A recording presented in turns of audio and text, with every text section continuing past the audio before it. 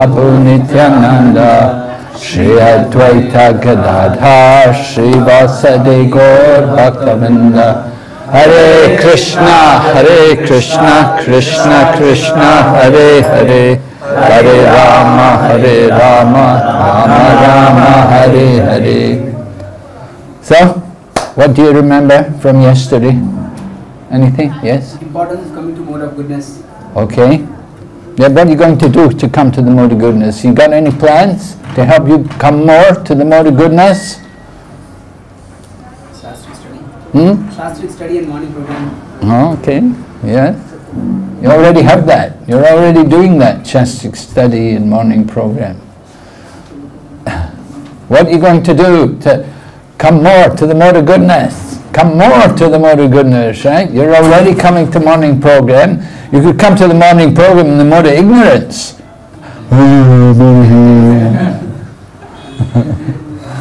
more clean.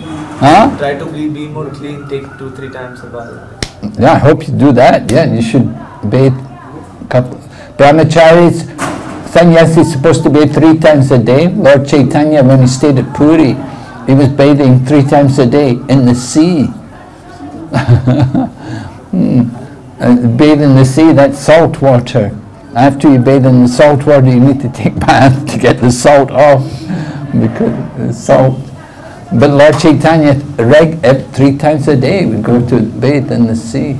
Sannyasi is supposed to bathe 3 times a day. Householders bathe twice a day. Brahmacharis can bathe once a day. But you can bathe also in the holy name. Even if you have no water, you can bathe in the holy name. Yes? Tolerating the urges of the tongue to speak. Yeah, we have to tolerate.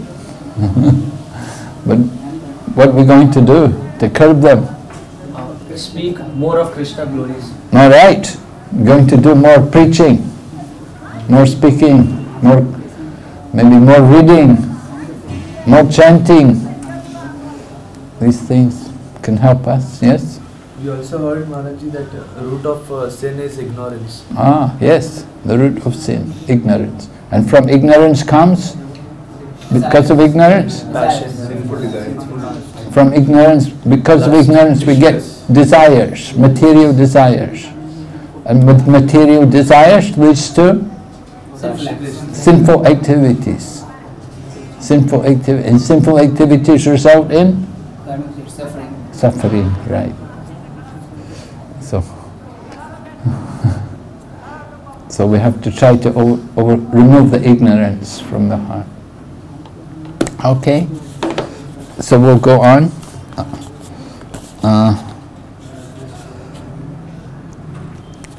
As to the urges of the tongue, we all experience that the tongue wants to eat palatable dishes. Generally, we should not allow the tongue to eat according to its choice, but should control the tongue by supplying prasad. The devotee's attitude is that he will eat only when Krishna gives him prasad.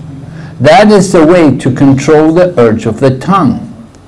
One should take prasad at scheduled times and should not eat in restaurants or sweetmeat shops simply to satisfy the whims of the tongue or belly. If we stick to the principle of taking only prasad, the urges of the belly and tongue can be controlled. So it's very relevant here in India, because you do have things like sweetmeat shops. In the Western world it's not so common, but certainly here in India, every street corner there's a sweetmeat shop. So I remember when Gaur Purnima festival was becoming popular and devotees were coming more, and the devotees were also thinking about beginning Govinda restaurants in the West, you know, devotees coming from America and so on. They were thinking we should open a Govinda restaurant. So their planning was, we will go to India, and when we go to India, we'll go to the restaurants and we'll check out the menus, you know, try the different dishes and see what kind of things they're preparing, what things they're offering.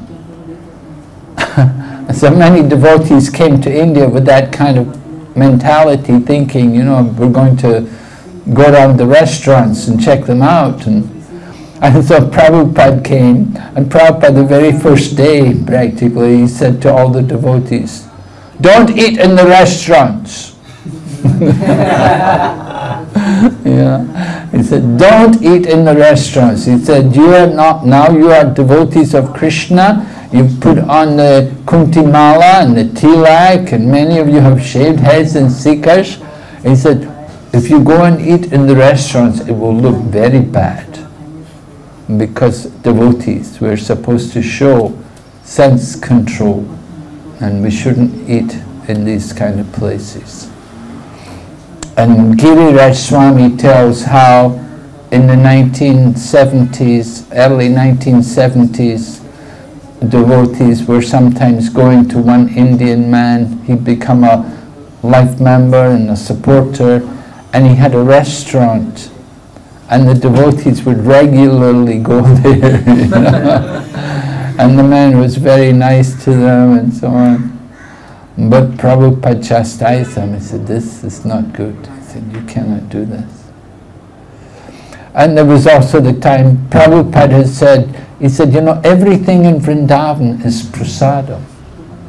So there were some new devotees there, and they were riding in the rickshaw, and they'd go past the sweet shops, and you know how in Vrindavan they have these big baskets of sweets sitting there, and so they came past in the rickshaw, they took some of the sweets, you know.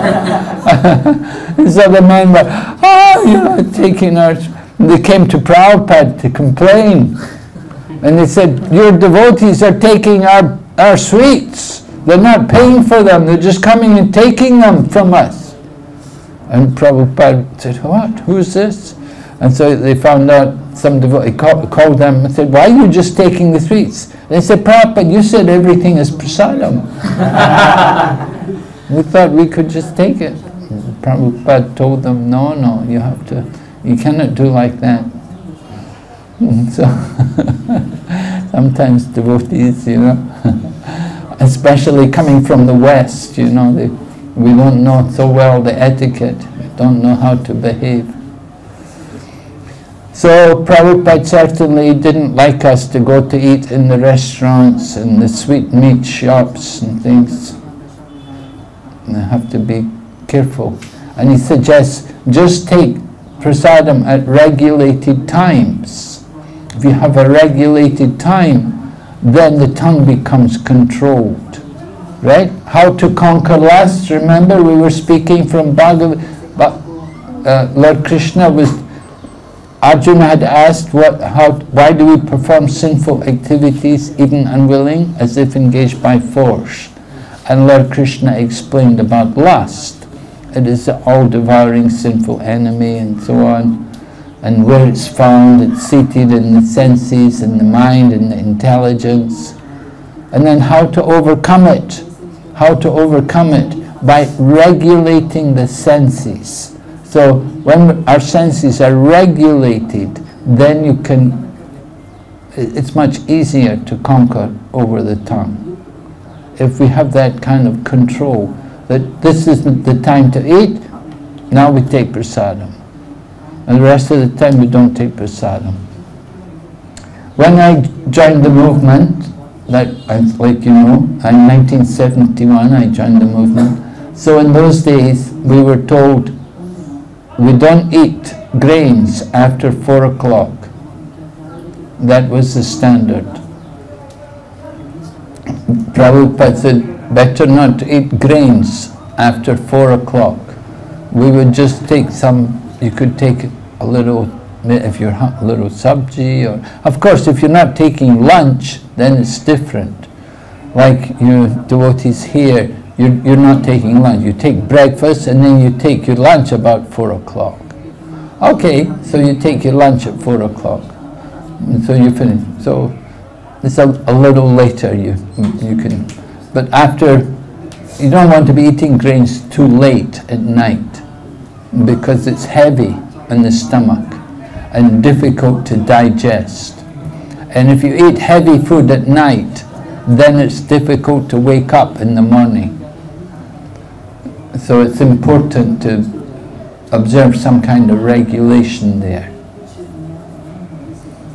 And also it's in the Ayurvedas, they say take water before the meal. Water before the meal is like nectar, water during the meal is like medicine, and water after the meal is like poison. Because water after, it will put out the fire of digestion. And so these are different points for health. The Buddhists, if you know, I preach in some Buddhist countries, so the Buddhists, they have the training, Hare Krishna, Hare Krishna. They have the training in the Buddhist tradition that they only eat 2 meals a day. They don't eat after 12 o'clock. They won't eat. They eat breakfast and then they'll eat before 12. They won't eat after that. That's the Buddhist monk. That's how the Buddhist monks are supposed to live. That's, of course, there's 2 schools of Buddhism. There's the Theravada and the Mahayana. The Theravada is the old tradition, like the Thai Buddhists and the Sri Lankan and Burma. They're Theravada. So they're the ones who eat meat and so on. But they're very strict. They won't eat in the afternoon. So sometimes they ask, how many meals do you eat a day? They'll ask you. Because usually ordinary people will eat 3 meals a day. But the monks only eat 2 meals a day. And we also only eat 2 meals a day. You can see. And we don't eat heavy food at night. So that's a good regulation to have. Especially you want to keep your brahmacharya, it's a good help. There was one man came to treat Jayapataka Swami Maharaj. He was a very famous Chinese doctor, Chinese traditional medicine. And he came to treat Jayapataka Swami Maharaj. And he said, I can cure any disease if you won't eat after 2 o'clock in the afternoon. He said like that. So that was what he was saying. And some of the devotees, they started not to eat after 2 o'clock and they found a big improvement in their health. So at the point, you don't want to eat heavy too late at night. It's not recommended. And Prabhupada would take very light food at night. Sometimes he would take some puff rice, muri, you know. Sometimes, because Bengali, they like that muri, Prabhupada liked it. And sometimes he would take a halava, because he said the halava will stop him from passing urine. Because if he has to pass urine, then it ruins his sleep, and he would wake up in the night to pass urine. It ruins his sleep. So Prabhupada would take some halava, and that would absorb the water in his body, and he could get more rest. Prabhupada actually didn't rest very much. He would just take a few hours, and usually he'd wake up about midnight to do translation. So he would do these different things. So controlling the tongue, very important for the brahmacharis and for devotees practicing spiritual life. As we had, remember the first thing in all spiritual matters, to control the mind and senses. And of all the senses, what is the most difficult sense to control? The tongue. The tongue. Yeah, the mind, of course, is even more difficult than the tongue, but we're talking about senses. The mind is a little above this higher, let's say, we could say the king of the senses. So certainly controlling the tongue, very important. So regulation means just take Krishna prasadam. If it's not prasadam, then we don't take it. And when you go to people's houses, then be careful, you know, evening programs, you're going, maybe they invite you to come to their home and you go for kirtan, and then they expect you to eat. Of course, you have to accept something. If you don't eat, they're not happy. You know. Even sometimes, in Prabhupada's time, sometimes they would go to some man's home and they may cook something and the man may serve a sabji with onions in it. And the devotee will say, Prabhupada, there's onions in this. And Prabhupada, there's no onions in it. But the devotee says, Prabhupada, there's onions in it. Really, it's onion. There's no onion in it. You know? But because he was a very important man, so Prabhupada didn't want to offend the man by, you know, complaining that you've cooked with onions. So Prabhupada let the devotees eat the onions, but he didn't eat it.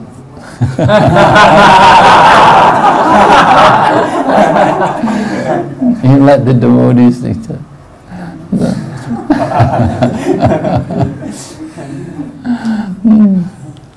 Interesting. So everything according to time and circumstances, you know.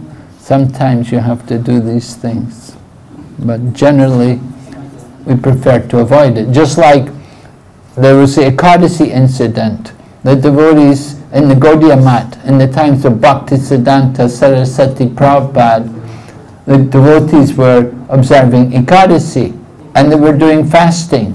They were not eating. They decided we won't eat, we'll just chant and have kirtan, we won't cook, we won't eat anything. So, but then an invitation came for some preaching program. That same day they wanted devotees to come for a program.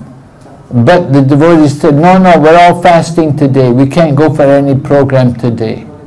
And Bhakti Siddhanta Saraswati Prabhupada said, why not? And they said, Prabhupada, we're all fasting.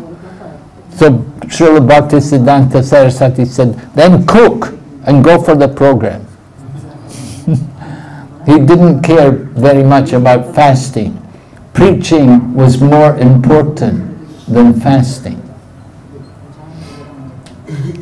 So, of course, cook Ekadasi prasadam, you know, Ekadasi prasadam.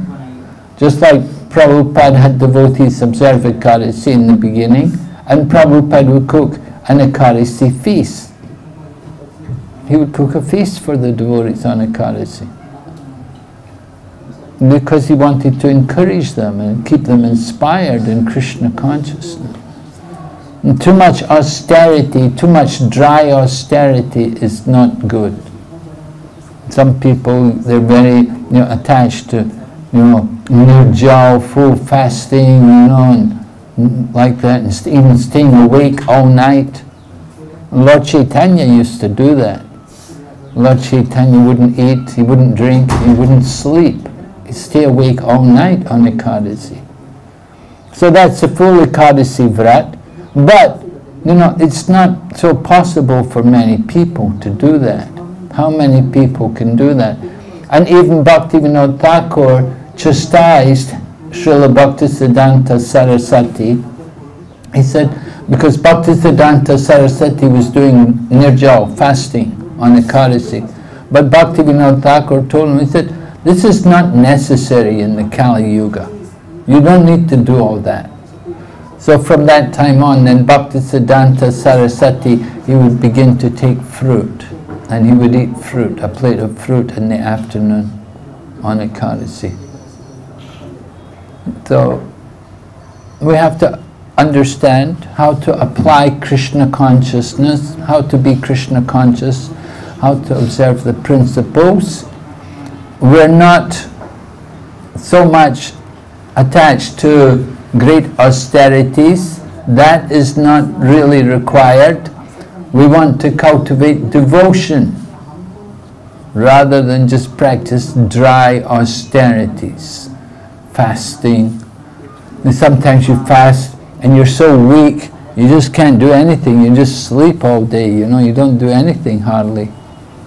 So what's the good of that? But if you take some Ekadasi prasadam and do service, that's much better. Alright? Any questions about this? You understand this? We have to learn how to apply these principles and not be fanatic. Yes, Prabhu? Maharaj, if like we are practicing very strictly, then one shouldn't take anything. So as you said in the case of like Prabhupada went to one life member's house and then there was onion. So it's like we can show very strictness in that and that we cannot take. He could have told that no, we cannot take this onion. And but Prabhupada told the devotees to take. Prabhupada didn't want to offend the man. So how to apply in our life? We can also have in the similar situation. So well, you should avoid that situation.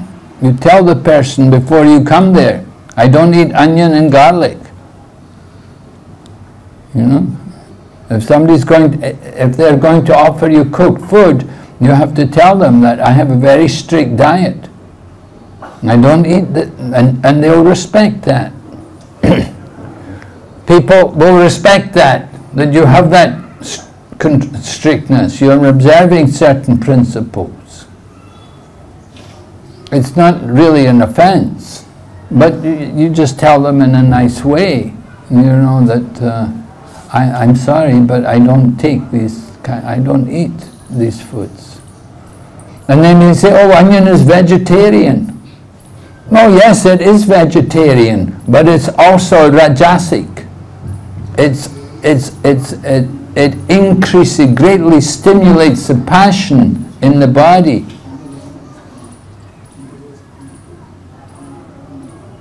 Even pilots in certain airlines, they won't let the pilots take garlic before flying because it influences their judgment.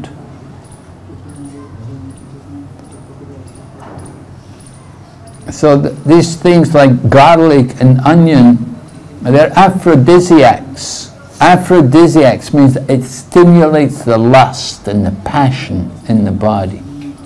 We're already lusty and passionate. And you're going to eat things that will make you more lusty and passionate? It's not very good. And so we have to be careful. Right? You have to know how to apply these things. Maharaj, once I heard during Prabhupada time only that one devotee was sick, so Prabhupada allowed him to take some onion garlic as a medicine. So can it be taken for us also, or how? Yeah, I've heard like that. I've heard like that. There was one devotee, they were having intestinal worms, and the cure for it was to take garlic tablets. And so, you know, you have a disease, you have a health problem. If that's going to help you cure it, yeah, then you could take it. Yeah. Krishna consciousness is practical. Of course, you don't go on taking it. You just take it enough to cure the disease, right?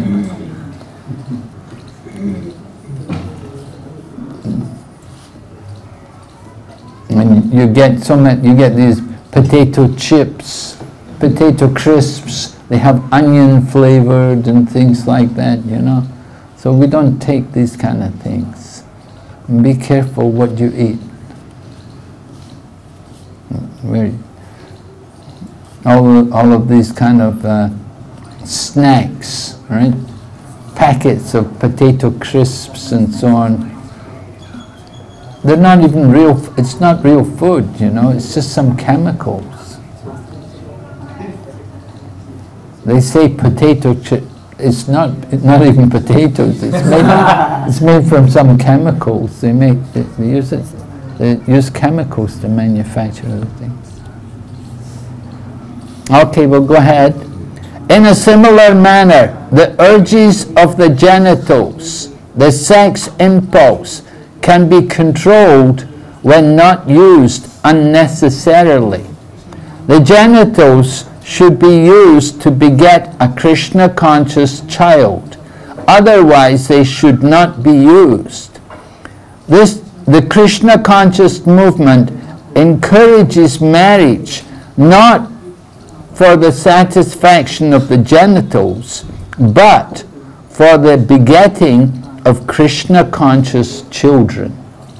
As soon as the children are a little grown up, they are sent to our Gurukula school in Dallas, Texas, where they are trained to become fully Krishna conscious devotees. Many such Krishna conscious children are required, and one who is capable of bringing forth Krishna conscious offspring is allowed to utilize his genitals. So, having a Krishna conscious child, it's a very important service for our Krishna consciousness movement. We should understand, just like if you look at the Madhva and the Sri Vaishnavas and so on, they're devotees, they're all from the family. It's in the family. Like their mother and father, their grandfather, and they were all Sri Vaishnavas or Madhva Vaishnavas, whatever. They were already, their family is in that line. And it's important that devotees, children should also become devotees. If you have children and they don't become devotees, then it's a great waste. What was the good of begetting a child if the child does not become a devotee? So this is very important, that in the future our devotees will be the children of devotees. Mostly, most of the devotees in the future will be from devotee families. It's not, you don't see in the history of religion in the world, you don't see a lot of conversion going on for a long time. Bringing new people into a new religion, into a new faith, a new religion or whatever, it doesn't keep going for very long. Just like, Sri Vaishnavas, they're not doing a lot of conversion. Mostly their devotees are from that line. Their family are in that. That's the way it is. And similarly, the Christians, they're all Christians, their family were Christians and like that. They don't keep converting too many people. They're not able to convert people. And we don't know how long we can go on bringing in new devotees to Krishna consciousness. So, the children of our devotees are the future of our Krishna consciousness movement. And the children have to get properly trained and educated. And Prabhupada mentions here, in this time when Prabhupada wrote this book, at that time the children were all going to the Gurukula in Dallas, in Texas. That stopped now. They don't do that now. Even in Prabhupada's time they stopped that. They moved everything from Dallas, they moved all the children to Vrindavan. Because there were difficulties in USA. There were difficulties with the government, the different authorities. It wasn't so easy to bring up children in the Gurukula, in the Gurukul system in USA. They still have a day school there at Dallas, Texas. And they have like the TKG Gurukula or something, but the children go home at night. And even nowadays, I was just there in Mayapur, I just came from Mayapur a little while ago, and Mayapur now they're planning that all the children up to the age of 16 will go home every night. They'll go home every night and stay with their family, and they'll come in the daytime. Up to the age of 16, and after 16, then if they want, they can decide to move into the ashram and stay in the ashram. Now previously, it wasn't like that. Previously, they were having the children come and stay in the Gurukula, and they would stay, you know, young boys, 5-year-old children even. They would be staying in the Gurukul, away from their homes, and they would be looked after by older boys. But it's very difficult, and you get problems. And one of the problems is, which comes, sometimes you get abuse, and that's very serious. You get people sometimes who they start abusing the children, and that happens in, like, the Catholic Church. It happens everywhere, not just in our movement. Don't think that only happens in Krishna consciousness. It happens everywhere.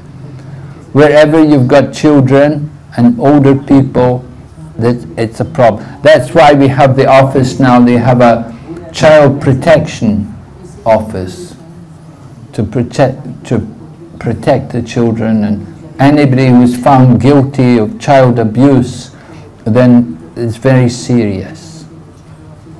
And maybe they're not allowed to come to the temple, they're not allowed to, you know, have any connection at all with children, of course.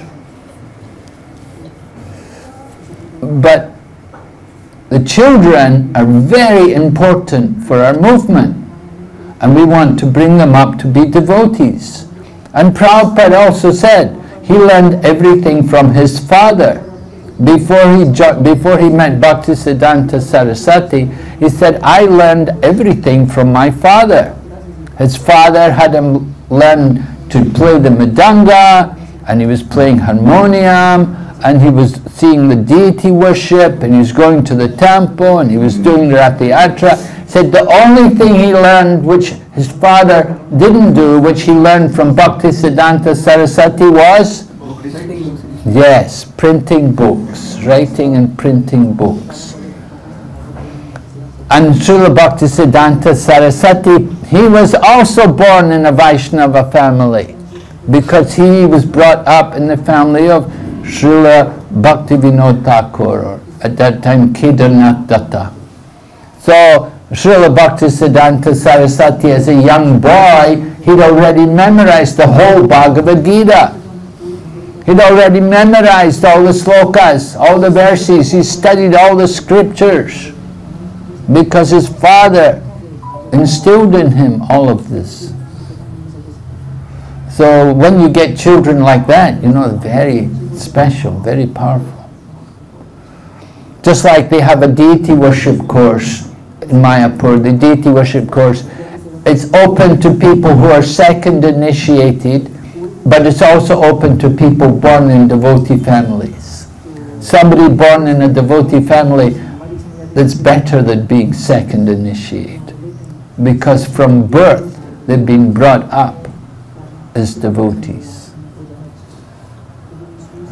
So children are very, very important for our movement. They're the future. We give a lot of importance to training them. Prabhupada was very concerned about, he encouraged the devotees. When a girl would be pregnant, then Prabhupada would be very careful, take very good care of that child. Because these children who are born to devotees, from the Bhagavad Gita, we learn that they were already advanced in yoga. So to be born in a devotee family, it means in their previous life, they were already advanced in yoga practice, but not quite successful. They didn't have enough to go back to Godhead, but they're taking birth in a devotee family. So it's an opportunity. This should be their last birth. No more birth in the material world. They're born in the devotee family. It's such a birth is rare in this world.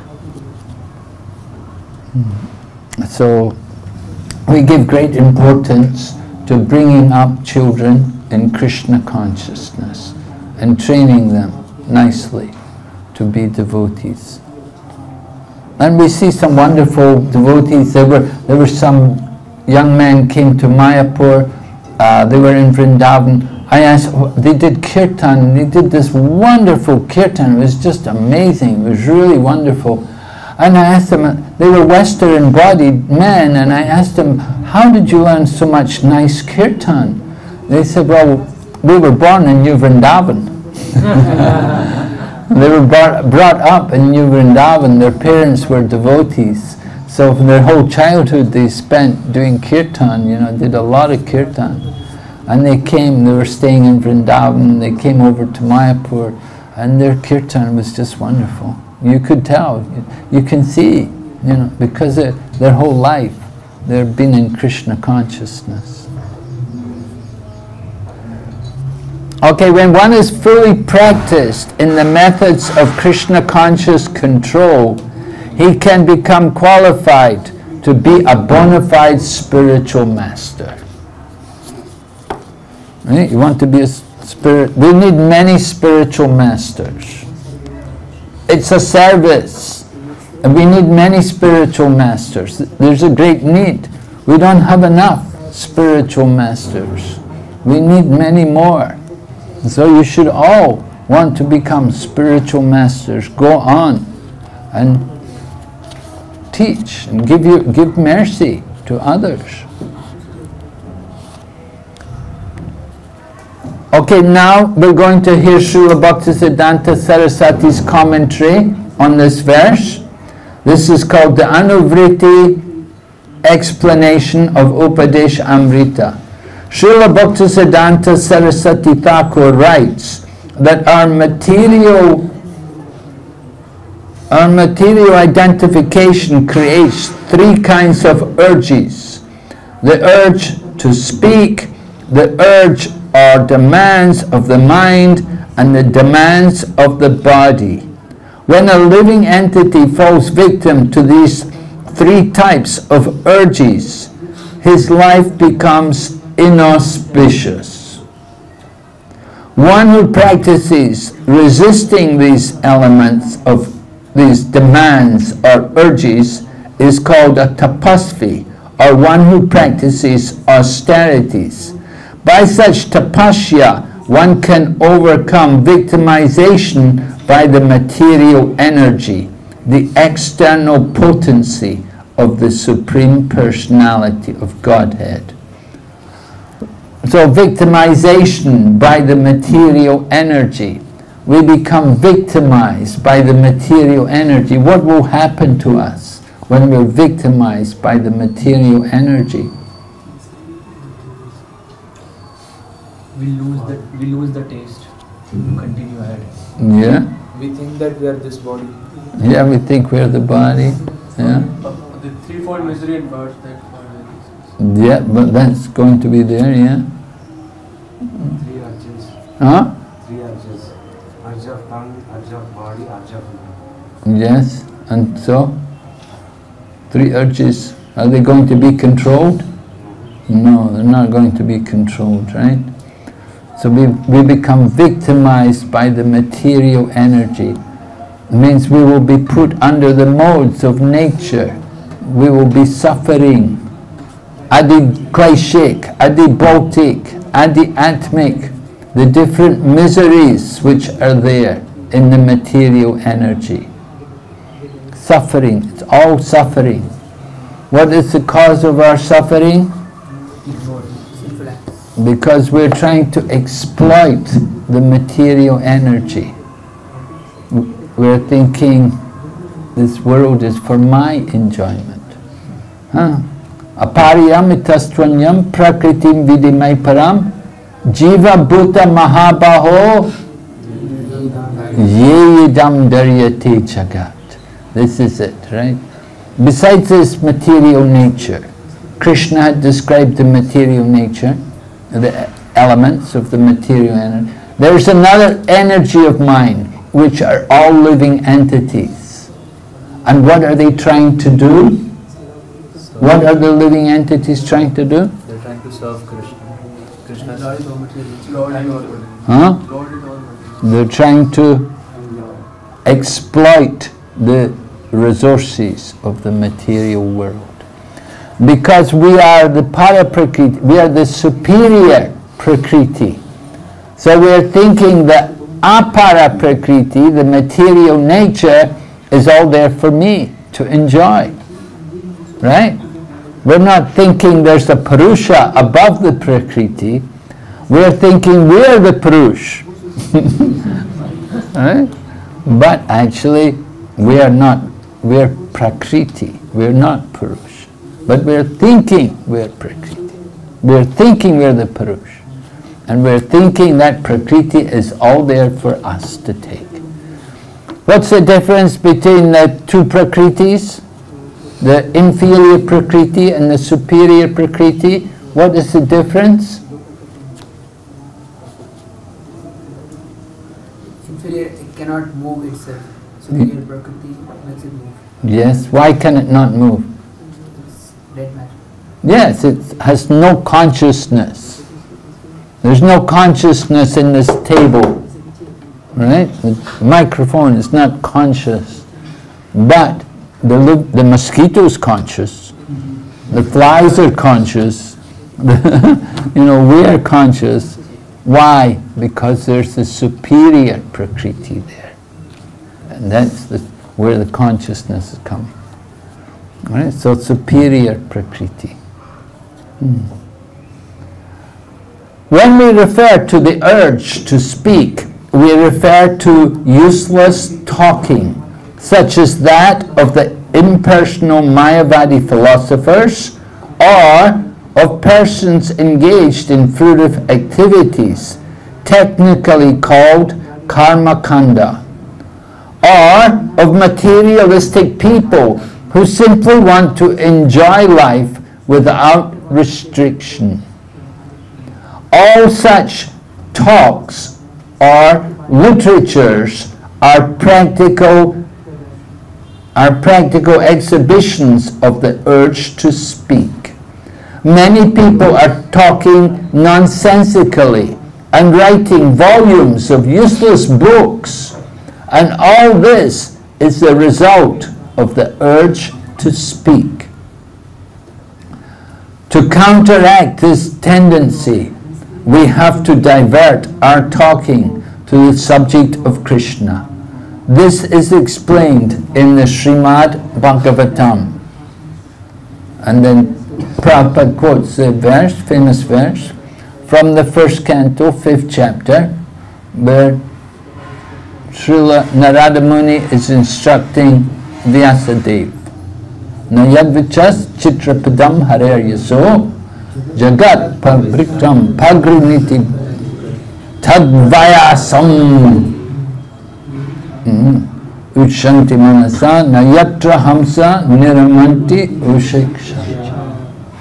Those words which do not describe the glories of the Lord, who alone can sanctify the atmosphere of the whole universe, are considered by saintly persons to be what? Those words which do not glorify the Lord, they're compared to what place?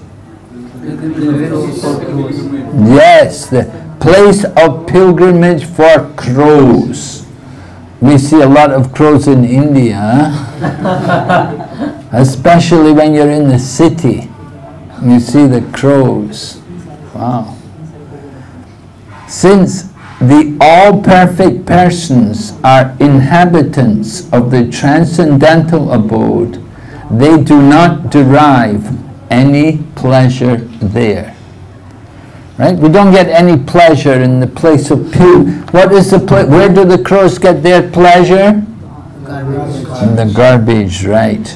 If there's a dead rat, wow, the crows will all come, they will have a feast to eat the dead rat.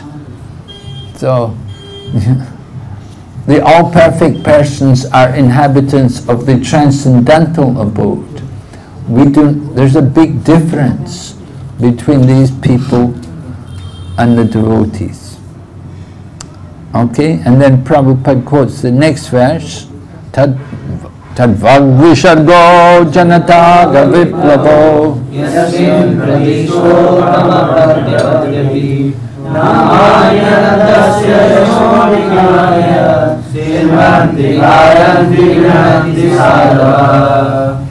On the other hand, that literature which is full of descriptions of the transcendental glories of the name, fame, forms, pastimes, etc., of the unlimited Supreme Lord is a different creation, full of transcendental words directed towards bringing about a revolution in the impious lives of the world's misdirected civilization. Such transcendental literatures, even though imperfectly composed, are heard, sung and accepted by purified men who are thoroughly honest. So very nice, two very nice important verses there, which are in relation to controlling the urge to speak. That the literatures also are just also prajalpa, garbage, so much garbage literatures. And you can see so many, you go to the bookstores or any news stall magazine, you see all the garbage, the newspapers every day, full of so much nonsense. So this is all for the crows, the place of pilgrimage of the crows. So Prabhupada says the conclusion is that only when we talk about devotional service to the Supreme Personality of Godhead can we refrain from useless, nonsensical talk.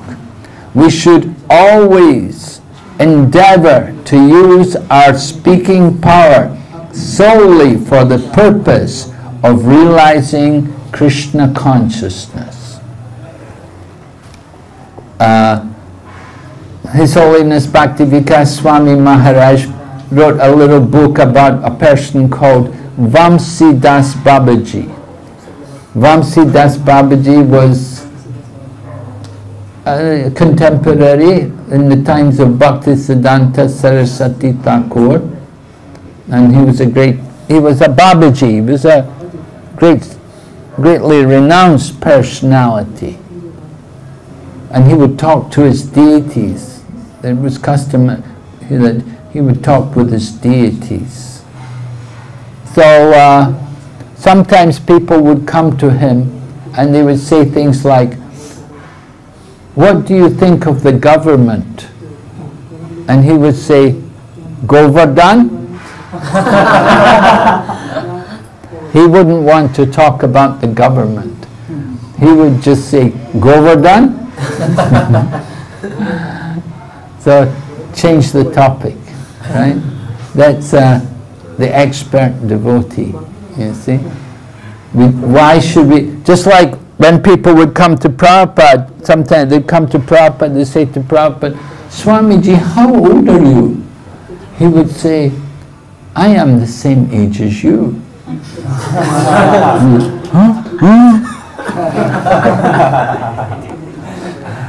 Prabhupada would bring them to a higher level, you see.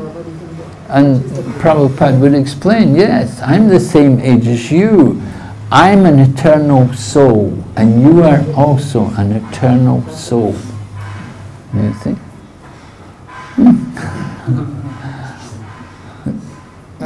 Often people would come to us when we were doing Sankirtan in London, in England. They would ask us, "Where is," and they would ask us some place, you know, and we'd always say, "Oh, go to this place there." We'd send them to the temple.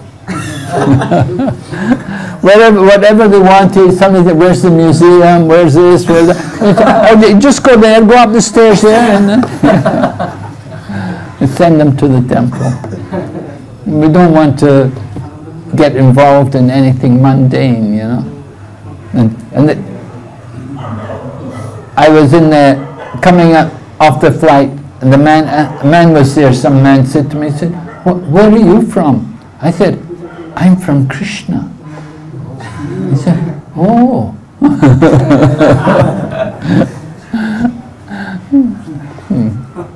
But really, yeah, I know Krishna, but where did he come from? You know, I said, well, originally we're all from Goloka. You know, we're all pure spiritual beings, and we all come from the spiritual world. It's going, oh. You know, we don't need to get involved in mundane talking if we don't want to. We have to learn to elevate people, bring people to Krishna consciousness, and get them to understand. So changing the topic, this is something we have to practice, certainly possible. We like to speak about Krishna. Nonsense talk will breed nonsense thought. And nonsense thought will cause nonsense action. And nonsense actions will mean, again, birth and death. So we should be very careful to utilize our body, mind and senses in the service of Krishna. Alright, then Prabhupada continues, as for the agitations of the flickering mind, they are divided into two divisions. The first is called aviroda priti, or unrestricted attachment, and the other is called viroda yukta krodha, anger arising from frustration. Anger arising from frustration. Remember, I described that gates to hell, right? 3 gates to hell. That's anger and greed. Right. So then begins with lust. And you don't get what you want. What happens? Anger, right? Frustration. You didn't get what you wanted.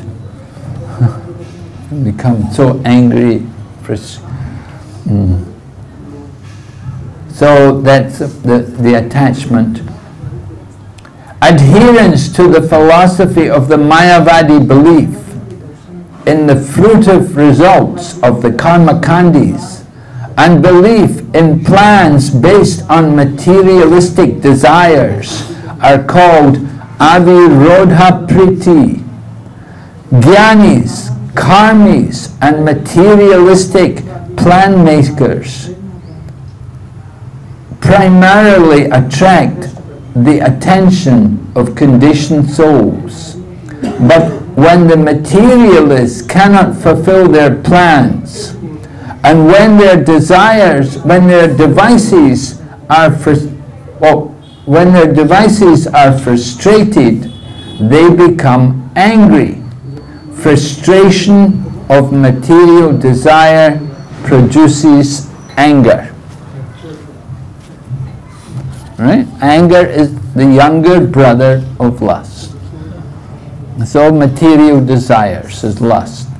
We're not able to satisfy our material desires because of anger.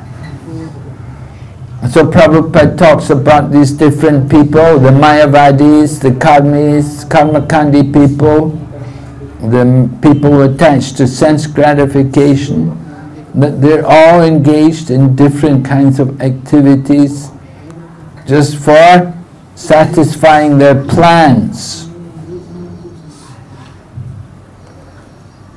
Whatever plan man makes, what will happen?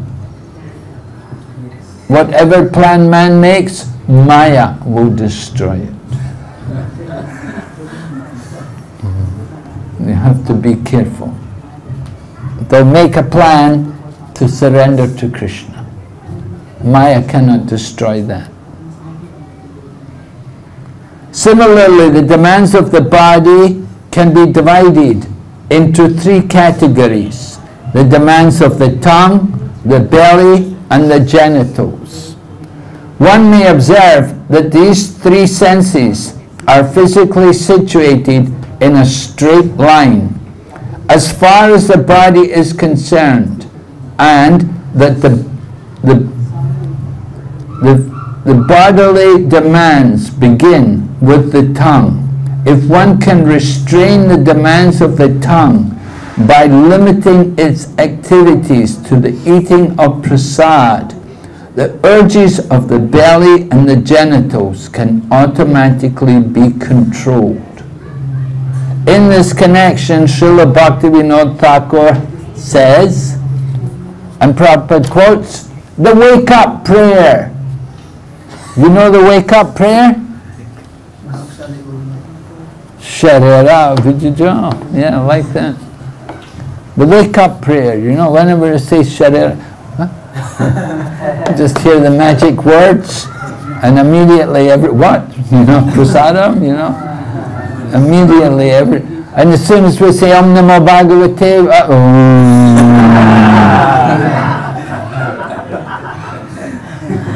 the go to sleep prayer. So different prayers, you know. So of course that prayer which we say before taking prasadam, it's important because it takes away our material conception when we honor prasadam. We should understand that we're not simply eating prasadam, we're honoring prasadam. And we do have material conceptions about it. Oh, what's for prasadam? Oh, I like that. Oh, I don't like that. You know, we have our material conceptions. When they would distribute Prabhupada's remnants, they would merge it all together. Prabhupada would say, mix it all up. So they mixed up the salty and the sweet and everything would all get mixed up. And then, because if you don't mix it up, people say, give me that, give me that. Material conceptions. We shouldn't have material conception about prasadam. Prasadam is spiritual. And we have to honor it with the proper consciousness. So Bhaktivinoda Thakur gave us this very nice prayer. Of all the senses, the tongue is the most voracious and difficult to control. But you, dear Lord Krishna, have been so kind. You have given us this nice prasadam. So now let us take this prasadam to our full satisfaction. And by so doing, glorify the Lordship Sri Sri Radha and Krishna. And in love, call out for the mercy of Lord Chaitanya and Lord Nityananda. Alright, so honoring prasadam. There was one time in the Nectar of Devotion it says, you should only take prasadam when the spiritual master calls you. So there was one devotee, Upendra Prabhu, he was Prabhupada's servant. So he stopped taking prasadam. So Prabhupada said, why are you not taking prasadam? He said, Prabhupada, you didn't call me. And Prabhupada said, I'm always calling you, come and take prasadam. So, yeah, you know, we should take prasadam. Just like we say, regulated times, proper time. Prabhupada liked us to take prasadam. He liked to see us honor prasadam. He liked to see us happy in taking prasadam. And Prabhupada taught us, he said, like, during the week we take rice, dal, chapati, sabji, and on the week, one day a week we have a feast, like Sunday feast. One day a week opulent, a little opulent. Halava, sweet rice, maybe samosa, pakora, these things. Cook up nice, something more, a little more opulent. And that way, everybody's happy, everybody's satisfied once a week. But if every day you eat these kind of things, it's not very good, you know. It won't be good for your health. Won't be good for your senses either. We have to be careful. So we're going to hear about this. Prabhupada is going to talk about taking prasadam here. There are 6 kinds of rasas or tastes, and if one is agitated by one of them, he becomes controlled by the urges of the tongue. Some persons are attracted to the eating of meat, fish, crabs, eggs, and other things produced by semen and blood and eaten in the form of dead bodies. Others are attached to eating vegetables, creepers, spinach, or milk products, but all for the satisfaction of the tongue's demands.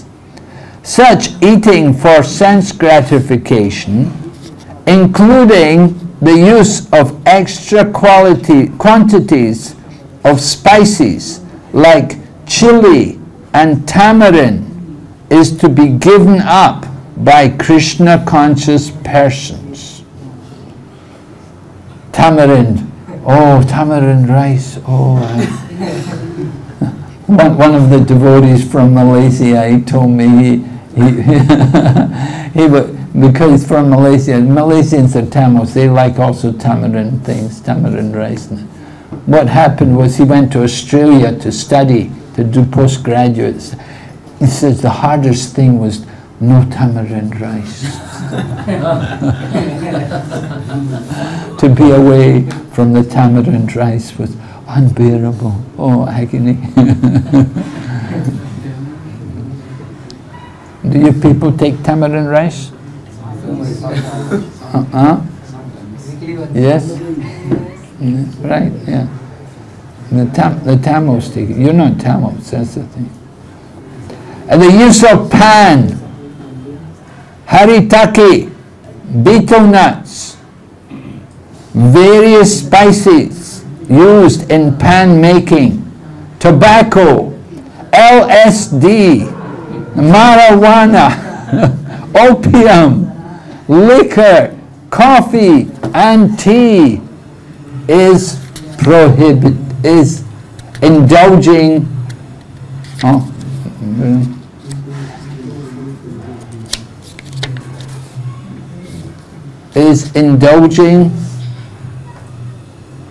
in to fulfill illicit demands.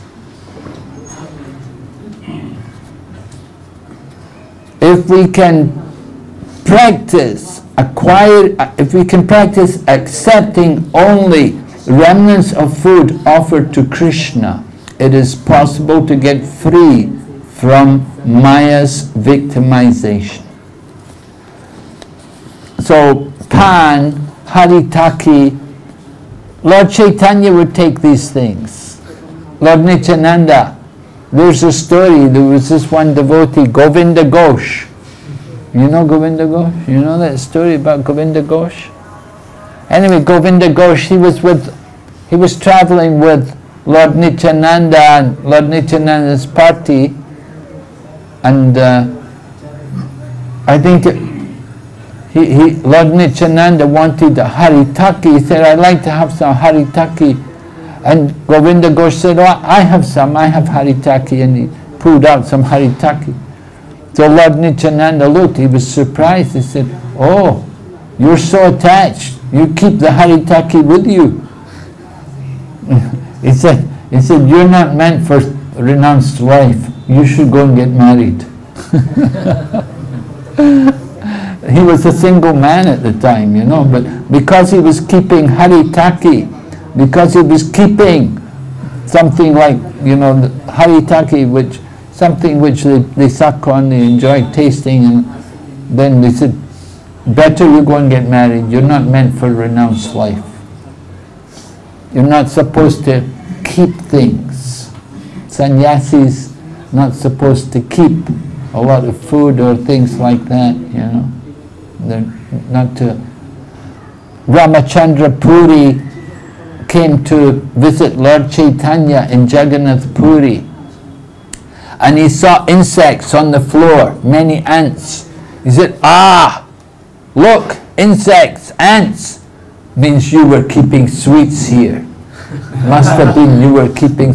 He said, "I heard about you Gaudiya Vaishnavas. You all eat too much. Now I can see it's true. That's why all these insects are coming. You must be keeping sweets and crumbs of food are here, and that's why all the insects are coming." And when Lord Chaitanya heard like that, Lord Chaitanya ordered his servant Govinda. He said, "From today on, reduce my food to 1/4 of the normal quantity." So all the devotees were really hurt because Lord Chaitanya was reducing his eating just because of the criticism of this Ramachandra Puri. Ramachandra Puri was a fault finder. So anyway, and Govinda Ghosh had this Haritaki. They told him, "You have to go and get married," just because he was keeping, storing, accumulating unnecessarily. So you have to get married.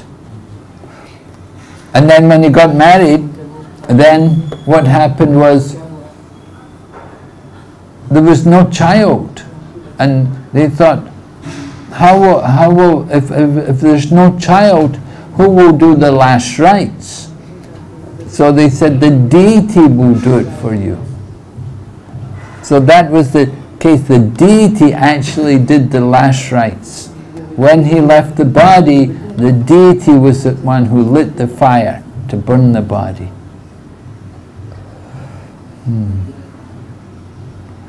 So that deity is there, still there. Govinda Ghosh. So we're warned, don't accumulate, don't store, save up things, you know. Sometimes you go to somebody's home, you know, and they open the fridge and they've got, "Oh, I've got the prasadam from 3 weeks ago, and I've got this from when I went to Jagannath Puri, and this is the prasad from Tirupati," you know, and they've got them all in the fridge, you know, like months old, you know. We shouldn't do these things, you know. We should distribute. We get prasadam, distribute it, right? And even if nobody wants it, feed it to the dogs, or put it out for the animals, the plants, the insects to come, or the jackals. But don't just accumulate it. Don't just keep it. It is possible to get free from the Maya victimization. Vegetables, grains, fruits, milk products, and water are proper foods to offer to the Lord, as Lord Krishna himself prescribes. However, if one accepts prasad only because of its palatable taste and thus eats too much, he also falls prey to trying to satisfy the demands of the tongue. Sri Chaitanya Mahaprabhu taught us to avoid very palatable dishes even while eating prasadam. This was, Prabhupada is quoting, actually this is in relation to Raghunath Das. Raghunath Das Goswami. Now Raghunath Das had come from a very wealthy family, and you know how he'd ran away from home. His family always tried to bring him back. His father was very, very, very rich, and his uncle, they were both very rich, and they got him married to the very beautiful young girl, but he wasn't interested. He wasn't interested. He didn't want material life. He wanted to be a full-time devotee. He wanted to go and join the Krishna consciousness movement in Jagannath Puri with Lord Chaitanya. So finally he got the blessings of Lord Nityananda, when he went to Panihati, he did the Panihati Shiradahi festival, and Lord Nityananda blessed him. And a short time later, he managed to get away from home, and he went to Jagannath Puri and became a member there under Lord Chaitanya. Lord Chaitanya gave him to Swarup Damodar. Swarup Damodar Goswami would take care of him. And if Raghunath Das had any question to ask, he would go to Swarup Damodar. And Swarup Damodar would ask Lord Chaitanya Mahaprabhu. He wouldn't go directly. But it happened that he asked about what should he do, what should his service be. So Lord Chaitanya gave him the instruction. He said, do not hear worldly talk, and do not talk like the ordinary people. Don't hear the Gramya Katha, and don't talk like these people either. And then he also told him, don't eat palatable food, and don't dress in a luxurious manner. Because he's not a sannyasi, but he's a Babaji. Babajis are above sannyasis. Sannyasis are on the material platform, but the Babaji is completely transcendental, fully above the material energy, Paramahamsas. To come to that level of Babaji, they wear white, like all of you, right? Most of you, you're in white. White is the color of the Babaji, the fully renounced person. And of course they wear the short dhoti down to the knees. So Raghunath Das was going to become like that. Lord Chaitanya told him, don't eat opulently and don't dress luxuriously. But especially also, don't talk like ordinary people, and don't hear what they have to say also. This was Lord Chaitanya's instructions to Raghunath Das Goswami. So Prabhupada is quoting that here, that Lord Chaitanya said, avoid palatable dishes. If we offer palatable dishes to the deity with the intention of eating such nice food, then we are involved in trying to satisfy the demands of the tongue. If we accept the invitation of a rich man with the idea of receiving palatable food, we are also trying to satisfy the demands of the tongue. So, of course, this is a common thing, right? You have, if you're doing life do you make life members still here? No? Yes, you do. So sometimes, of course you have many people who are already members, and sometimes they invite you to their home. They want to do a program, they want to do some punya, and they want the devotees to come to their home. So it's difficult. They want you to come, they're happy if you will eat, and we're not happy to eat. We don't want to eat. We want to go and preach, but they want us to come and eat. So, somehow you have to balance it. You have to tell them beforehand, we don't eat at night. You can do things like, you can tell them before you go, yeah, we will come to your home, but we don't eat at night. Or we will only eat fruit and milk. Something like this. You know. And you can give some sweets if you want. We can take them back and eat them the next day. Something like this, you know. You have to be careful. We don't go to people's homes just to eat, because you get their karma. They want you to come and eat, to take away their karma. We don't want their karma. Why should we take their karma? They're not chanting 16 rounds. They're not initiated devotees. They're life members. They're supporters of our Krishna consciousness movement, but at the same time, they're not full-on devotees. So, we can bring the food from the temple. That's also possible.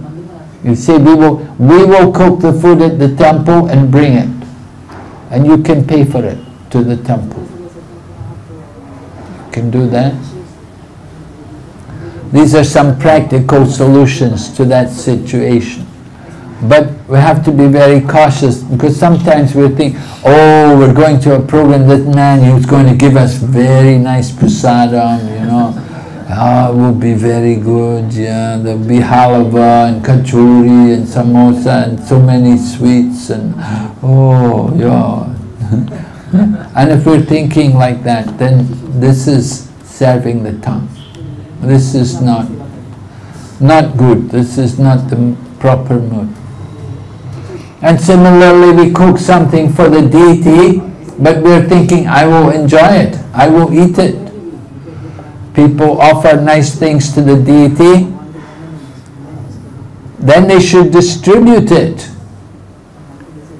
In the Srimad Bhagavatam, in the 3rd canto, Teachings of Lord Kapila, describes, if you worship the deity and you offer things to the deity just for your own self, then you're only a little better than the ordinary karmi.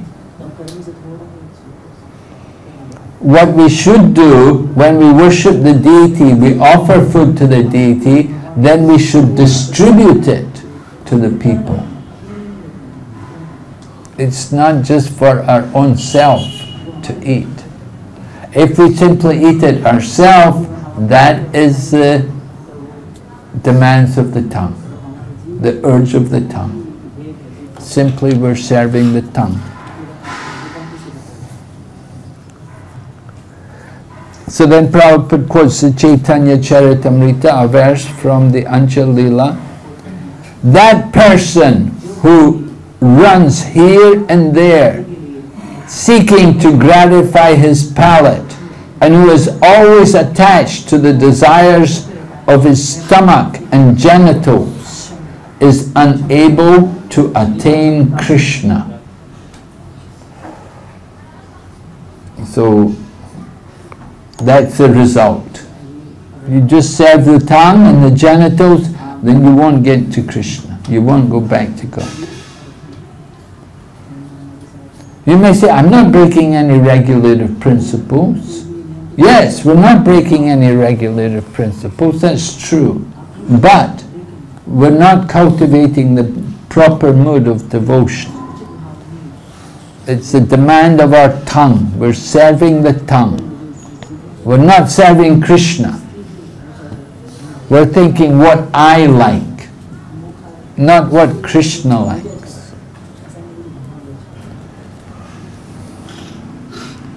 As stated before, the tongue, the belly and genitals are all in a straight line, and they fall in the same category.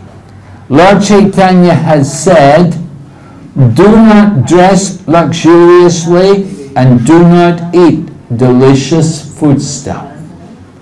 Anchal Leela, chapter 6, 236. That's Lord Chaitanya's instructions to Raghunath Das Goswami. Now Raghunath Das Goswami is a complete renunciate. So, we cannot make that a general rule. Why do we dress? But we're encouraged to dress nicely. We could say, is this against Lord Chaitanya's rule? Lord Chaitanya said, do not dress luxuriously. What about us? Should we dress luxuriously or not? What do you think? For preaching, we can. For preaching, we have to be respectable, we have to be clean and neat, tidy. Prabhupada liked to see the devotees dress nicely. If we just go in rags, it's not very good, right? Because we're quite a wealthy movement, we have temples, we have properties, vehicles, and if we go around in rags, it doesn't look very good. And so we have to dress properly for the public opinion, right? There's two considerations. There's the, on one side we have our sadhana, and the other side the public opinion. So public opinion is important. We have to think about that. Raghunath Das Goswami, he's going to live in Vrindavan. In Vrindavan in those days, 500 years ago, there were no temples. There was no Loi Bazaar. There were none of these sweet shops or anything. There was just a few Brijbasi farmers. And so it's a little different, quite different, totally different. You go to live in Vrindavan, you don't dress opulently. You've renounced, you've given up all kinds of attachment. So dressing very simply. And do not eat delicious foods. You still eat.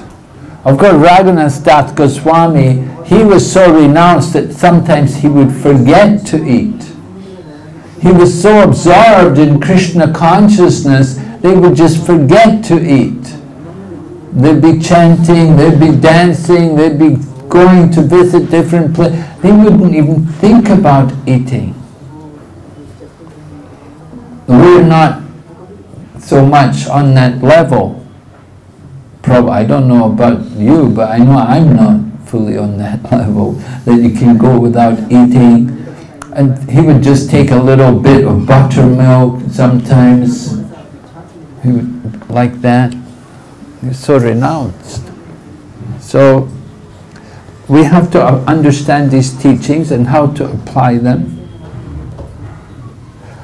Those who suffer from diseases of the stomach must be unable to control the urges of the belly, at least according to this analysis.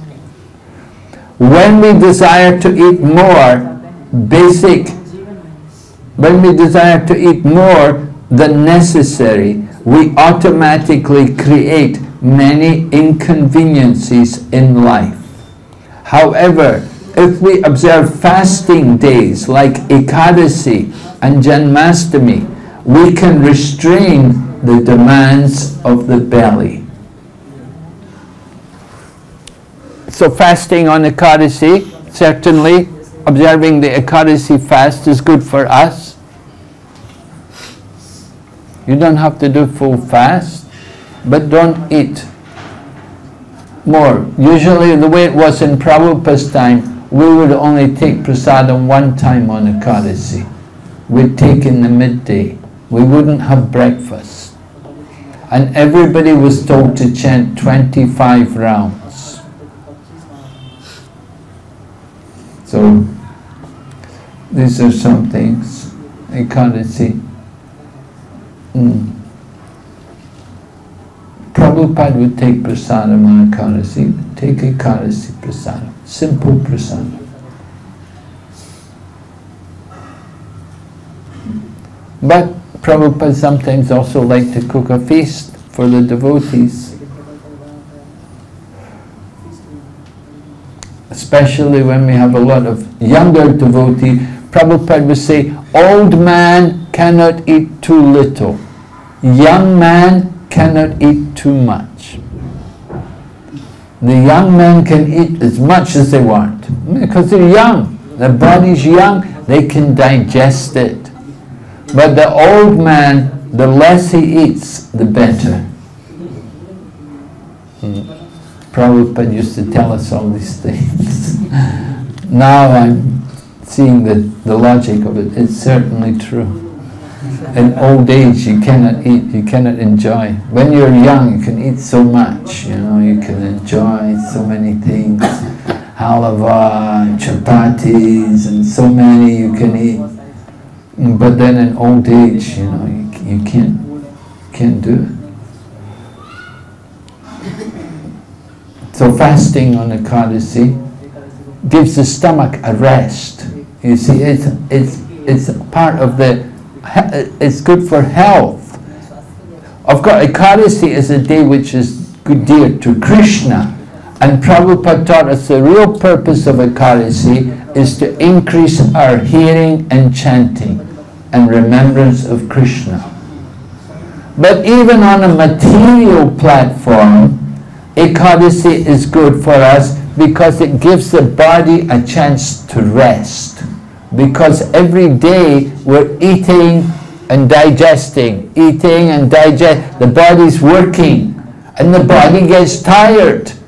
Just like devotees, if we're working all day, every day, sometimes we need a break. We need to rest and just concentrate on reading, or maybe go to the dam or something like that, you know, a little break. So we need a rest, the same way the organs in our body need a rest. And that day is Ekadasi. Let the body rest a little bit on Ekadasi. Don't eat so much on Ekadasi. Don't eat heavy food. Keep it light. As far as the urges of the genitals are concerned, there are two, proper and improper, or legal and illicit sex. When a man is properly mature, he can marry according to the rules and regulations of the Shastra, and use his genitals to beget nice children. That is legal and religious. Otherwise, he may adopt many artificial means to satisfy the demands of the genitals, and he may not use any restraint.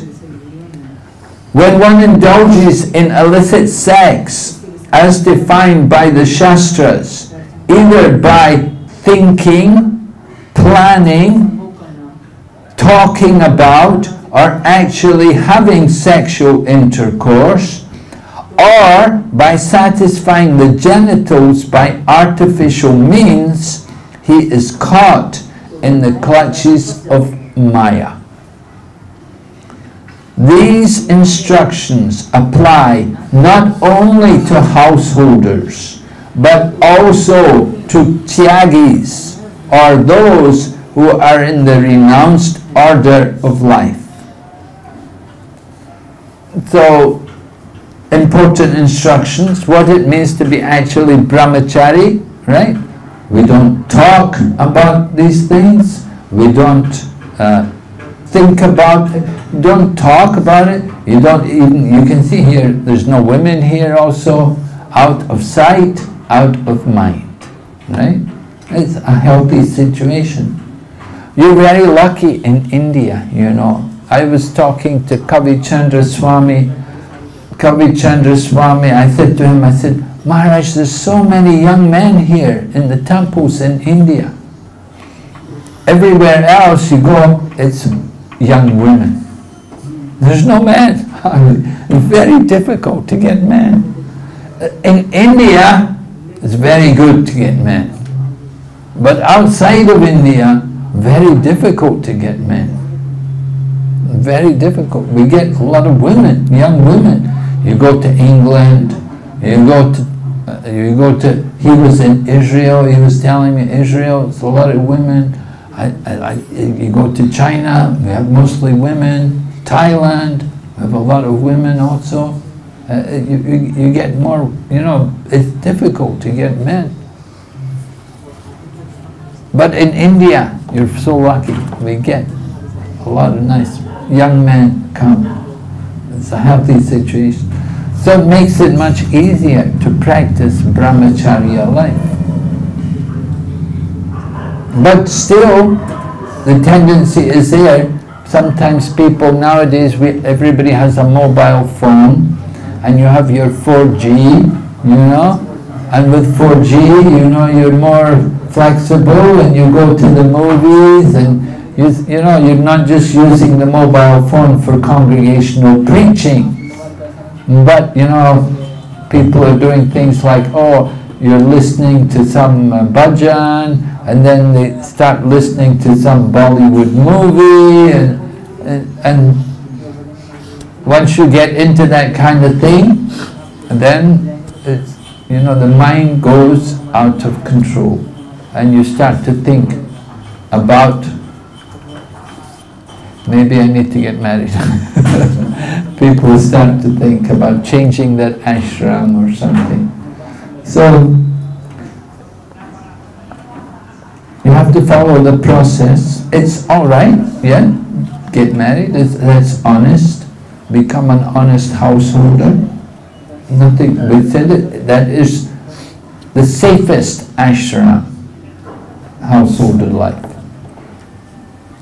To be married is safe, you're secure, because you have a wife at home, so you're safe. But sannyasis, brahmacharis, not so safe. Anytime we can be victim of the material energy.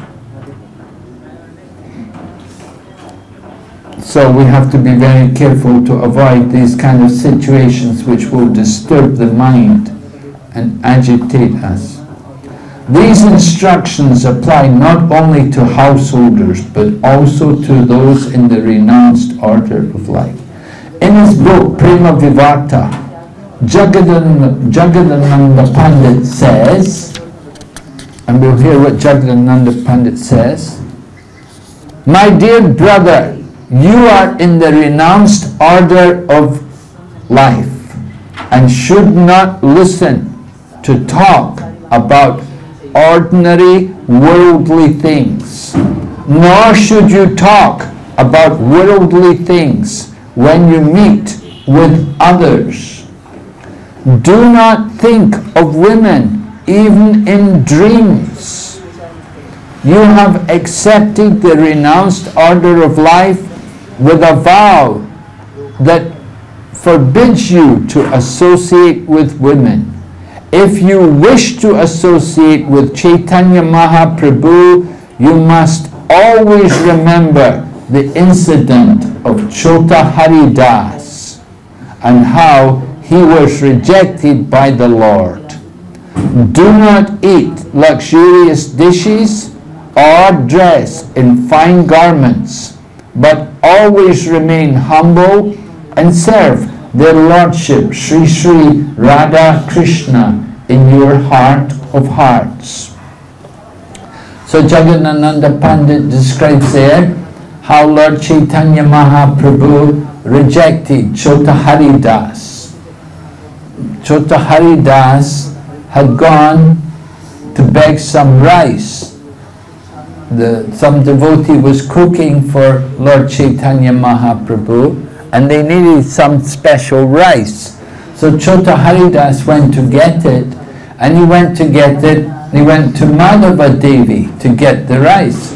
It was an elderly woman, but he brought the rice back, and when they cooked it and they served it to Lord Chaitanya, and Lord Chaitanya said, "Oh, this is very nice. Where did you get this from?"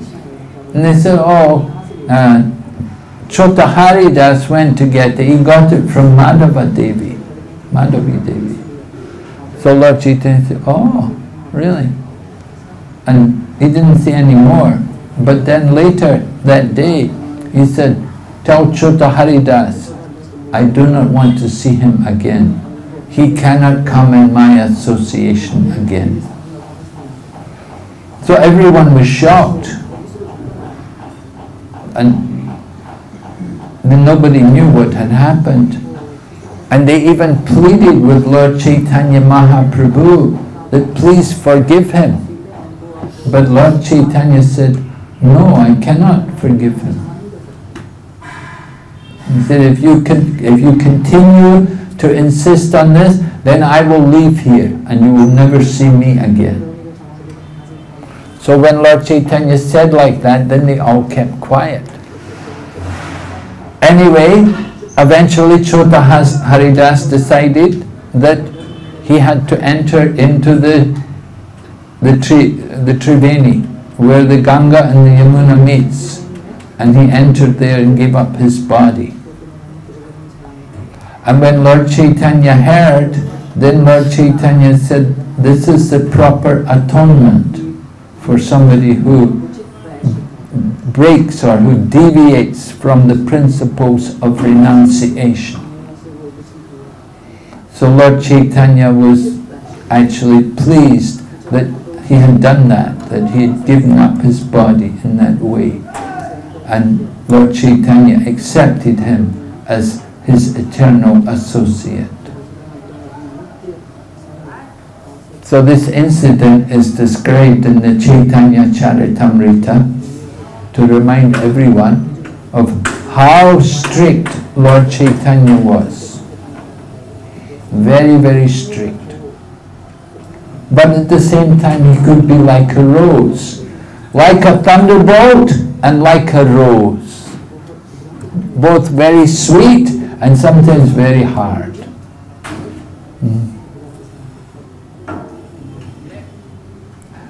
A devotee was talking, I was telling you yesterday, I was watching this devotee talking about the qualities, the 26 qualities of Prabhupada, or qualities of pure devotees, and one of them was perfect gentleman.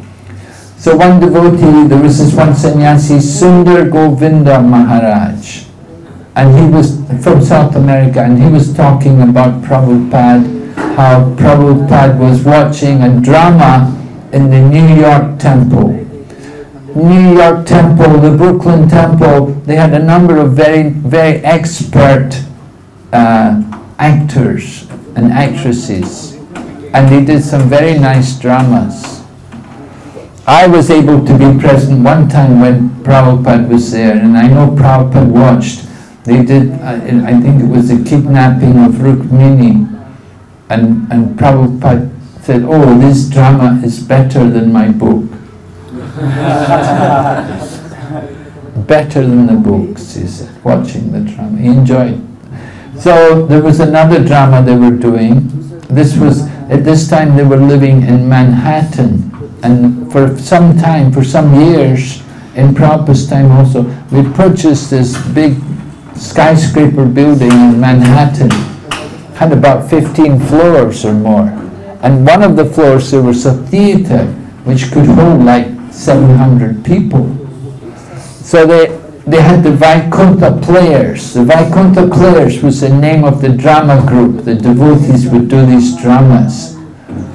And they had one of the actors was Sudama Swami. And Sudama Swami was the age of Kali. He was the personality of Kali. You know, he had a big hat on, you know, and he was playing the personality of Kali. But at one point, this woman came on. Her name was Rasagna, and she was an actress, and she was a very attractive woman. And she came walking on the stage, and Prabhupada was sitting there with the sannyasis, and the sannyasis are all, you know, they all put their heads down, you know, they didn't want to look at the woman, because she's very attractive, you know, but Prabhupada was watching and smiling, and, you know, and afterwards he talked about it, and he said to devotee, he said, the devotee sees the beautiful woman, it's not that he thinks that he will enjoy the woman, but he understands this is the creation of Krishna.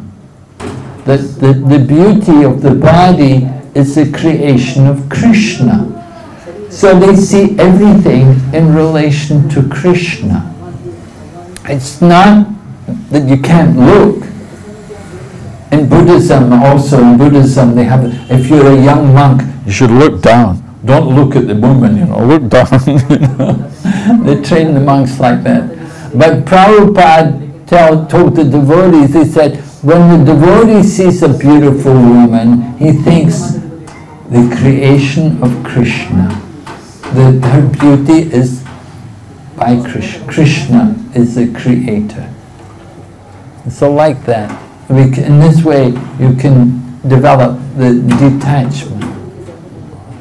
Not for our own enjoyment. So,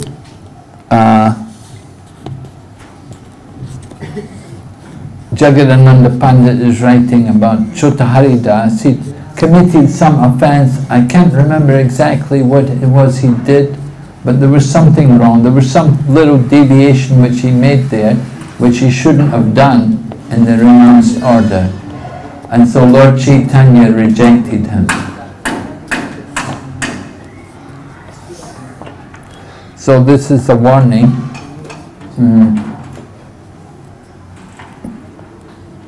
That it's a serious commitment to accept the renounced order of life. Of course, in Prabhupada's time, sometimes there would be people who take sannyas who would have difficulties, who would fall down even. And Prabhupada would encourage them, then get married. You know, they were young men and they tried to renounce. So to try to renounce prematurely is very dangerous. You know, if you're still very Prabhupada, because Prabhupada's time, most of the men were young. We didn't have a lot of old men. We just had young men. And Prabhupada needs sannyasis. He needs sannyasis to lead, to be the leaders, to go out and do the preaching and to lead and give the classes and inspire the devotees. They needed to have sannyasi. So Prabhupada gave sannyas to people. There was one year, 1976, Prabhupada gave sannyas 7 men. So one of Prabhupada's friends was there. And he said to Prabhupada, he watched Prabhupada give them all sannyas. And then he said to Prabhupada, he said, oh Prabhupada, he said, they're all very young. They're all very young men to take sannyas. But Prabhupada said to him, he said, if we wait till they're old, what can they do? Right? When you're old, you can't do so much. So Prabhupada gave them the chance. Let them take sannyas while they're young. But we saw also Sarvabhauma Bhattacharya when Lord Chaitanya came as a sannyasi at Jagannath Puri. What age was Lord Chaitanya when he took sannyas? 24. Right? Right? What age are you? 19. You've got 5 years, right? 5 years. You've still got 5 years to prepare before you take sannyas, okay? Lord Chaitanya took at 24, so he was young. And Sarvabhauma Bhattacharya saw, not only is he young, but he was very handsome. He was very tall, good looking. And Sarvabhauma Bhattacharya thought, well, it would be very difficult for him to maintain sannyas. So he thought, I have to help him. I will teach him Vedanta. Because if you have a good knowledge, then you can control your mind.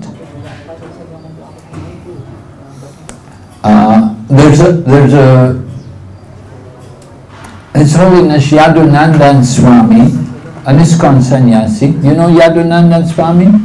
Yeah? Okay, Yadunandan Swami, he wrote a book because he took a master's degree, and for his master's degree he had to write a paper. So he wrote a paper about the problems of sannyas in ISKCON and why people give it up, you know. And so in the book he talks about another book, that he read another book where one man was approaching his guru for sannyas, and he said to him, he said, now you want to renounce. He said, but you're only in your mid-20s. He said, when you come to mid-40s, will you still have that same mood? Will you still have that same mood? Will you still want to renounce? And sometimes it happens that people, when they're 20 or something like that, sannyas, I want to renounce. But then when they get to 40, Oh, I think I want to get married, you know, I've never been married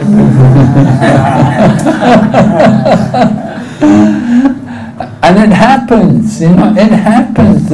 It's amazing, but this is how Maya works. So we try to be very careful. In ISKCON, they're really strict now about sannyas. It's easier to be a guru than to be a sannyasi. They're so strict. They have so many procedures you have to go through. You have to register and go to classes and courses and take a lot of training and things. So many procedures are required before they agree to approve your sannyas. Because they don't want fall downs. That's the reason. They want to try to preserve the image of the renounced order. So we should have many more sannyasis actually in ISKCON. We need more, but there's not very many. Gradually, the more will come. There's a lot of people waiting. So they have a policy also. Prabhupada gave sannyas to young men because they were not old men. But now they have the policy you must be at least 40 before you get sannyas. So you've got 21 years to wait before you can take it. Because you have to be 40 before they'll even consider you for sannyas. Because then by the time you get to 40, people's minds are a bit settled, you know, but still, even you get people, even in older age, they somehow, their minds change. So it's a dangerous situation. You have to be very cautious.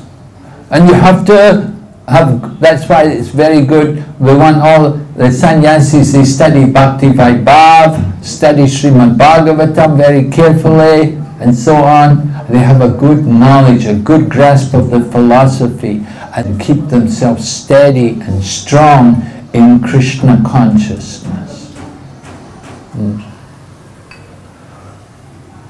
So the number of fall downs in recent times in our Krishna consciousness movement is not very big.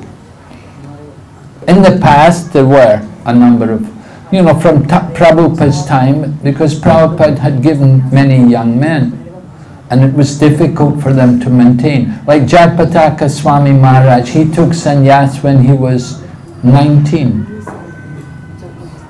years of age. He'd been in the movement maybe just 1 year or 2 years. And he took sannyas. But he maintained. He kept his sannyas. He's very learned. He knows the philosophy very well. He's very well read. And he's very careful in dealing everything.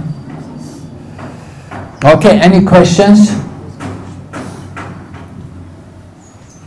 Who wants to take sannyas?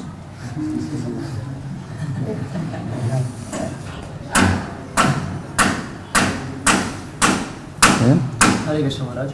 Maharaj, you mentioned that ISKCON is a very wealthy movement, so that we have to do for the preaching. So when we go out for begging, we go out for book distribution or making life members in that way. So people say ISKCON already has lot of money, so I won't give here. I will give to some other organization who really requires or needs the money. So what we can do in this situation? Yeah, you may give the money to some organization, but what are they going to do with your money? How are they going to use it? ISKCON will use your money in a proper manner. You can be sure. ISKCON is a wealthy organization because we utilize the wealth very carefully. The other organizations, you don't know what's going on with their wealth. They may have a lot of wealth, but they're not using it properly. ISKCON uses the money properly. I don't have any money myself. I don't have a bank account. I have no money. I'm not taking the money for myself. We're taking the money from you to give to Krishna. And you're getting benefit also. When you give to ISKCON, your money is going directly to the service of Krishna. You're getting the greatest benefit. You give your money to some other organization, I don't know what benefit you're going to get. You're not going to get any benefit. You give it to these other people.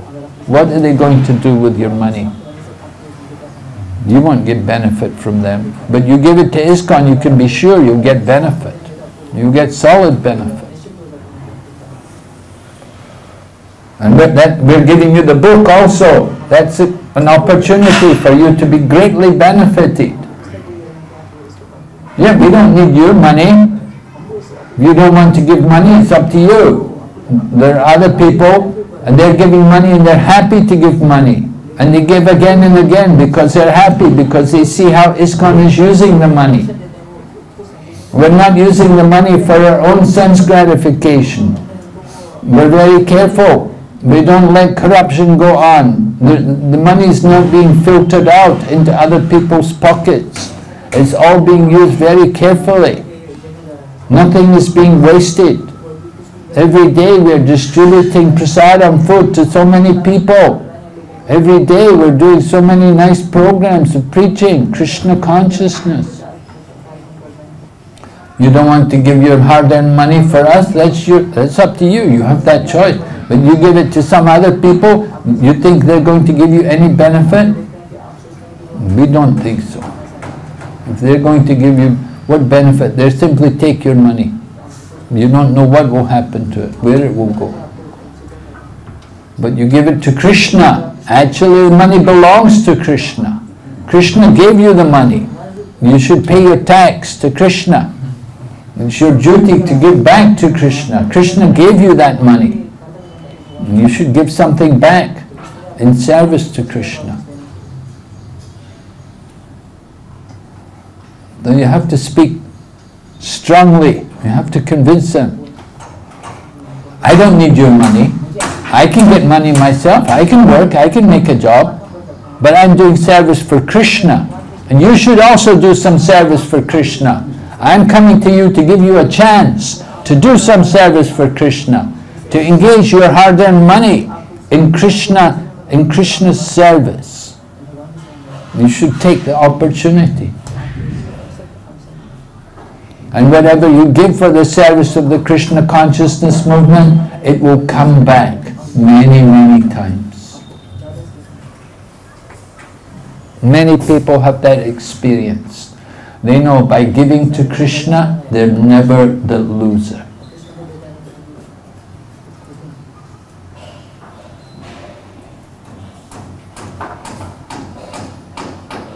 So we have to speak to them.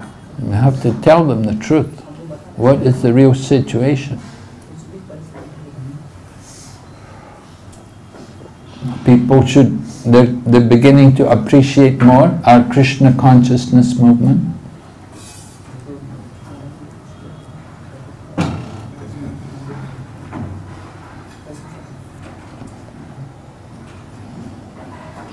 Yeah, any other questions?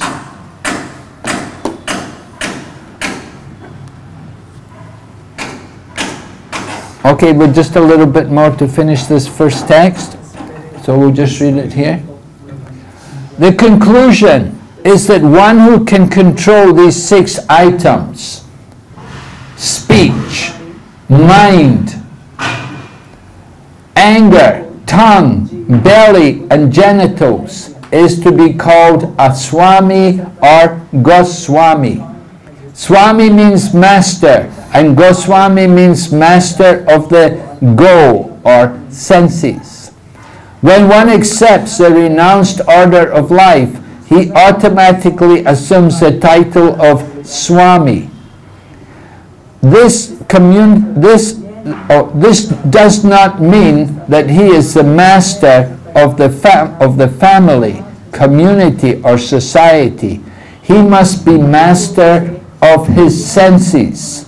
Unless one is master of the senses, he should not be called Goswami, but Godas, servant of the senses.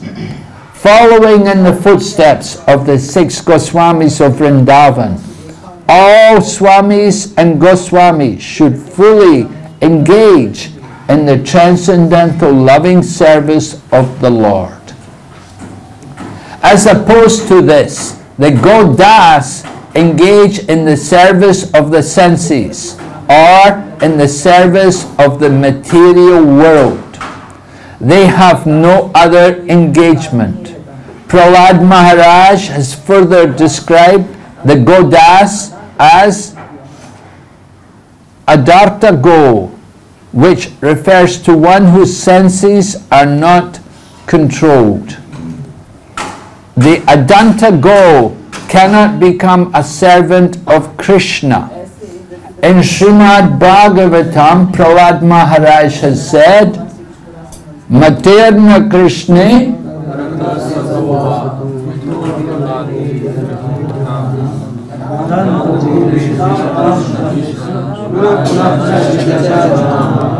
Yes, right. For those who have decided to continue their existence in the material world for the gratification of their senses, there is no chance of becoming Krishna conscious, not by personal endeavor, by instruction from others, or by joint conferences. They are dragged by the unbridled senses into the darkest region of ignorance, and thus they madly engage in what is called chewing the chewed. So this verse is spoken by Prahlad Maharaj when his father, his beloved father Hiranyakashipu, was asking him, where did you get this Krishna consciousness from? So Prahlad Maharaj wanted his father to know that there's no way his father is going to get Krishna consciousness. So he says, Matirna Krishna, one whose inclination is not to Krishna, then you're not going to get Krishna consciousness. You won't get it by your own endeavor, you won't get it by instructions from others, or by combination of anything. Prahlad Maharaj is speaking to his father. He's telling him, because you have made this vow, right? Adanta go bir vishatam tamisram punas punacharvita charv. Adanta go bir. Adanta go, the uncontrolled senses. Grehavrat. His father had made the vow to stay in the Greha, in the Andakupam, in that blind well. His father was a convinced materialist, and there was no way he was going to change. He had made that vow to be the Greha Medi. So Prahlad Maharaj is saying, you'll never become Krishna conscious. He's asking me, Hiranyakashipu is asking Prahlad, where did you get this Krishna consciousness from? Prahlad said, don't worry, father, you'll never get it. Nobody will ever give it to you because you're a convinced materialist. You're dedicated to sense gratification.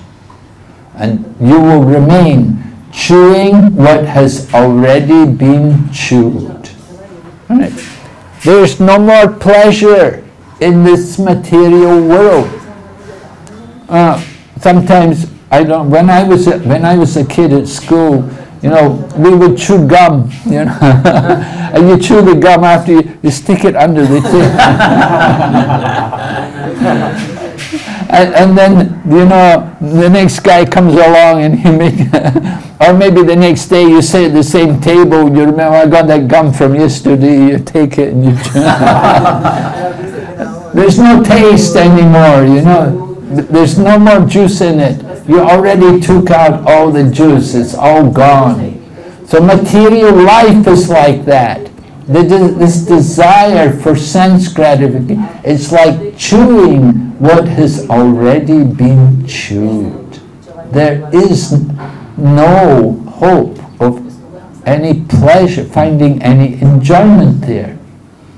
But there's the illusion that, well, maybe I could be lucky, you know, maybe I can find some pleasure. There's a dream of the materialist that one day, although we've tried so many times, you know, I tried so many, I wasn't lucky before, this time I'll be happy. Last time it didn't work, but the next time I'm sure I can do it. Like this, the materialistic people, they make one plan after another, and they fail. And they fail again and again, but still they're thinking, I'll just try one more time. Just let me try one more time. And there's always that, it's like you're chasing the carrot. You know, they have the carrot in front of the donkey. The donkey's going forward to get the carrot. But as the donkey goes forward, the carrot also goes forward. So the donkey never gets the carrot. In the same way, they tell people, just work a little harder. Very soon you're going to get the real happiness. Just keep working. Just work a little harder. Just go give a little more, work a little harder. And they're going and going. Just now coming, just now coming. The illusion, the materialistic dream, that will never fructify. You will never get that happiness which you're looking for, because there is no real happiness in this world. The real happiness is with Krishna. From the soul, we have to come to the spiritual platform to experience real happiness. The body is not meant for happiness. The body is meant for misery. It's meant for suffering. You can get one little infection in your foot. It can be agony. Your life, you'll be so miserable. You get a little infection, a little cut. It can give you so much problem. To try to enjoy. Could you enjoy that foot? How can that foot enjoy?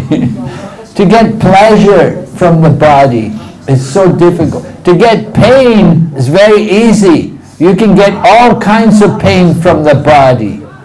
Toothache, headache, arm ache, backache, leg ache, knee ache. The whole body is meant to give you pain. You're trying to find happiness there?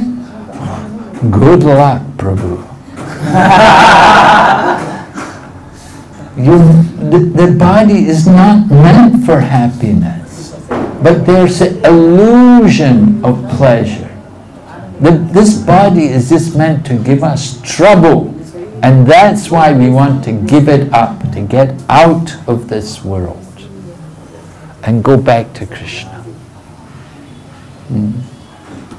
Okay, Hare Krishna. Thank you very much. Srila Prabhupada ki Jai.